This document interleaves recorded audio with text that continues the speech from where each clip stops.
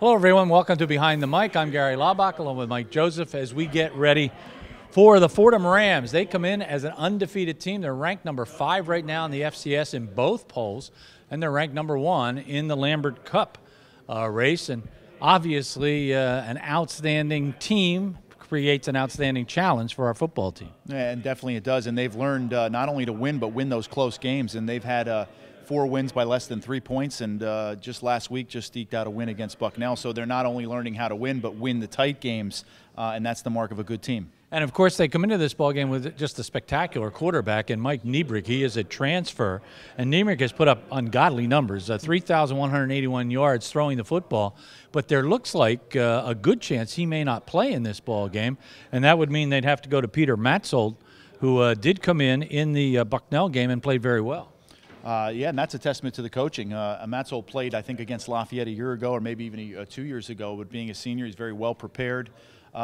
You know, you can't always trust if Niebrick's not going to play, but you know, the opportunity for them there is to get more kids reps, and they just have outstanding players all over the place. Their wide receiver group, I think, is the most athletic group that I've seen.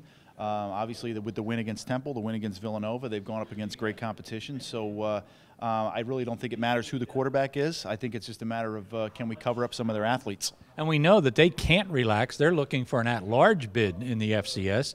They're not part of the Patriot League yet. They'll be part of the league next year. And you also get a sense they want to send a message for next year when they do come into the league. So they have a great deal to play for. I think so, and the fact that Lehigh did not get a bid last year with a 10-1 record, I think makes them even more aggressive to trying to finish out this season. Now, they finish out tough. They're going to finish out against Lafayette and then Colgate, and possibly one of the 2 Patriot League champions, whether it be Lafayette or Colgate. So they got their work cut out for them, and I think they're going to have to play their best football here at the end of the year. I worry a little bit about our mentality coming off our first loss in the Patriot League to Colgate, a very tough loss. We didn't play well in the first half, played very well in the second half. We still have a shot at the Patriot League co-championship. That's sitting out there during the Lehigh game. To me, this week is all about getting mentally prepared to play this football team, not look ahead and not look back. I absolutely agree. I think it's a lot of this week is going to be mental. It's the fact that you've lost the game in the league, and sometimes that means you're out of it. So you really have to go back, and you have to understand that each game has to be played individually. I think it makes a big difference that this is the last game here at Fisher Stadium for the seniors. And this is a group that I think Frank's leaned on all year long to keep that locker room together. And I think they've done that, even though they don't show it in wins. I think guys like Greg Kessel and Mark Ross and Crosby and some of these kids that really have really endured a lot here.